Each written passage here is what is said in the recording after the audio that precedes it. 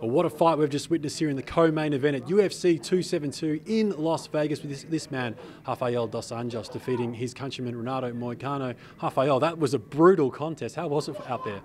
Yeah, I mean, I'm pretty happy. Moicano, stepping in within 5 days notice. It's pretty hard for me because I was training for a striker, shorter guy, and took Moicano. He's a tall, lanky guy, good Brazilian Jiu-Jitsu black belt, good jab, long, and was hard for me to make that adjustment. But thank you God, everything went well. The big leg kick, head kick in the third round, and then it was a brutal fight from that point onwards, wasn't it? Yeah, I caught him with that.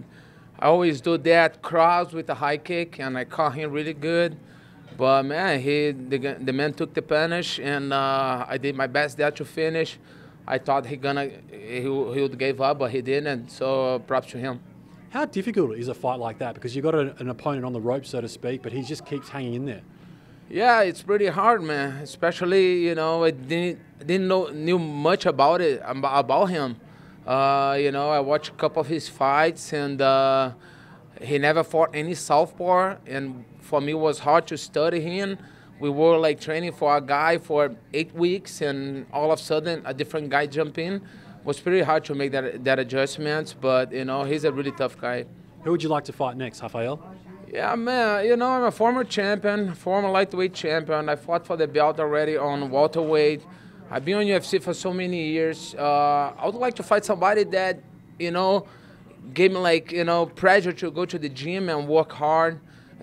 Some good names like, a lot of people say that I'm a BMF,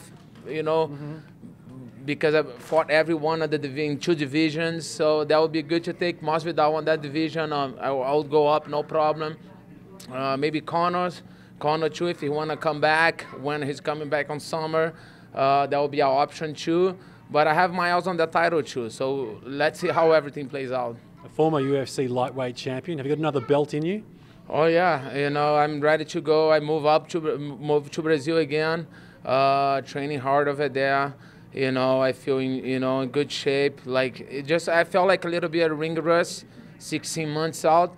But I think I'm on a good track right now. Now, Rafael, final question. We're hopeful of getting a UFC pay-per-view in Australia later in the year. How much would you love to fight down under?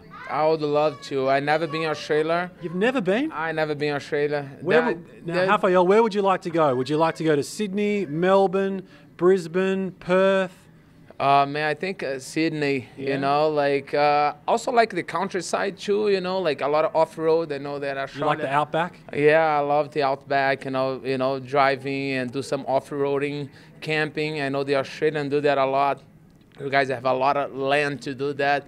I would love to, fight, maybe spend like a month over there. That'd be great. We'd love to have you. Congratulations on the victory and looking forward to welcoming you down under. Thank you.